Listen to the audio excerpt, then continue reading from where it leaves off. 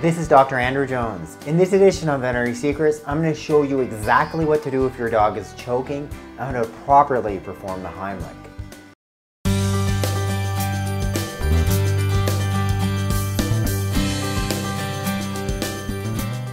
Hello everyone, welcome back to my channel. For those of you who are new, welcome. I really love for you to check out my new free ebook and 3 free videos on a great way to start with natural healing with your dogs or cats.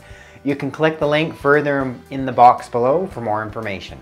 So do you know what to do if your dog is choking? They're having difficulty breathing, maybe you've done something, you've thrown them a ball. Most pet owners don't. In this video, I'm going to show you the exact steps to take. So you guys, we're joined by Pippi here, who was pretty happy to come over. She loves food, seems to like me. Hope you guys like her in the video. So how are you gonna know if your dog is choking? You know, most commonly, your dog is just eating something, or as I just said earlier, you've thrown something like a ball. And I mean, it's obvious, they're having difficulty breathing. They're making sort of a loud kind of, almost a wheezing noise. They're trying to draw air in through their nose, their mouth, into their lungs, and they can't. Or this sort of reverse gagging sound, like they're trying to expel something and they can't. Your dog may even be unconscious if it's gone to the point where they've gone, up to a minute without having any air, oxygen-wise. So that might be just lying there, not even non-responsive. So the first thing, if your dog is lying there non-responsive, is just making sure, are they breathing at all first? Just put your hand in front of their nose, right? Do you feel any air moving in and out? You can also just put your hand in the side of your dog's chest. Can you at least feel their chest moving up and down? If your dog is non-responsive, they're lying there, they're not moving, I want you to do 2 mouth-to-nose respirations to see if any air is going to pass into the lungs and to see if the airway is really obstructed. So to do the rescue breaths, what you're doing is putting your hand around your dog's muzzle, your mouth over top of her nose, and you're going to blow 2 breaths and see if air goes through her nose into their lungs and that their chest rises. Well, Pippi. Good news, Pippi's not obstructed. She has a very wet nose. If not, then you can assume that they're completely obstructed, they're not breathing, and you need to somehow open up that airway, relieve that obstruction. The next thing is then putting your hand into their mouth, doing a sweep of the mouth, seeing if you can feel that obstruction and pull it out, or at least, confirm, yeah, there's definitely something in there that needs to come out. So with one hand, you're gonna grab the top of the muzzle. We'll do it on this side so you guys can see better. The other hand, just pull the jaw open. Then I want to put your forefinger, your index finger in there and sweep at the back of the throat. See if you can feel anything in there. Grab onto it, potentially pull it out. Maybe like a piece of sausage, a stick, or even a ball, for instance. If the airway is still not open, there's no air moving, then you're going to have to go to perform the Heimlich. So with the Heimlich, you're trying to put pressure on the upper abdomen, the upper part of the stomach. That's going to put pressure on the diaphragm. They'll actually put additional force to try to expel that foreign body that's lodged in the back of the throat. So here's Pippi's upper stomach, in here where my left hand is. Her diaphragm runs sort of just underneath the last part of the ribs, along in here. And what I want you to do is sort of grab 2 hands together.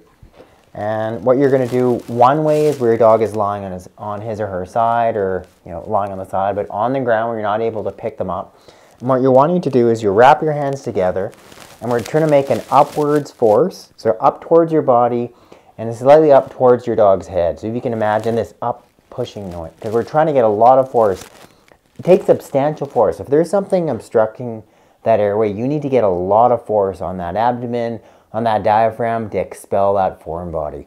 So you're going to pull up and in, up towards your body, and slightly forward towards your dog's head. And you can actually feel Pippi making that bit of that grunting noise.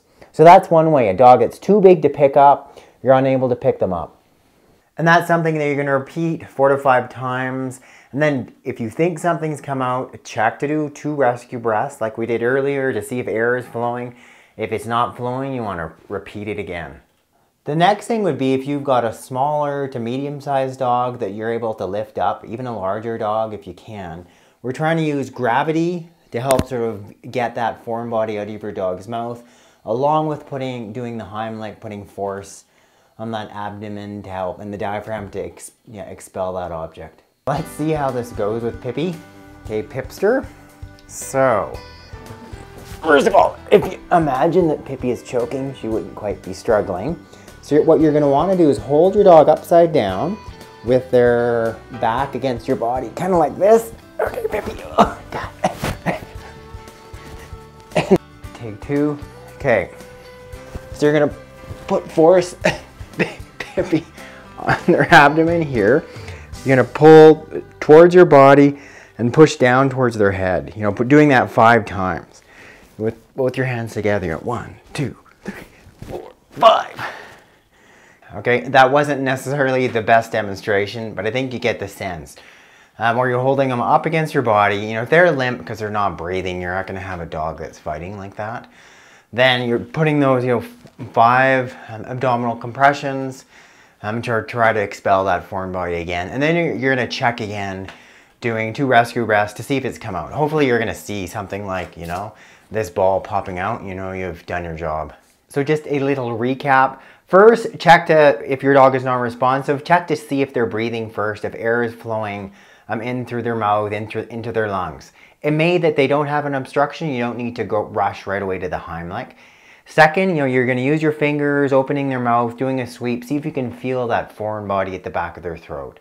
If you can feel it, but you can't remove it, then you need to proceed to the Heimlich, which we just discussed, either with your dog lying on his or her side, and you're going to put pressure on the upper stomach, the upper abdomen to expel it, and or holding them upside down or using the force of gravity to help expel that foreign object while you're also putting pressure on the upper abdomen to try to expel it. Thank you guys so much for watching this edition of Veterinary Secrets. I'd love for you to click up there to subscribe to my channel. Click down there to like this video, and then I'd love for you to click the link further in the box below, and then when you sign up for my newsletter, I can send you my free books and my free videos on how to heal your pets at home with my top natural remedies.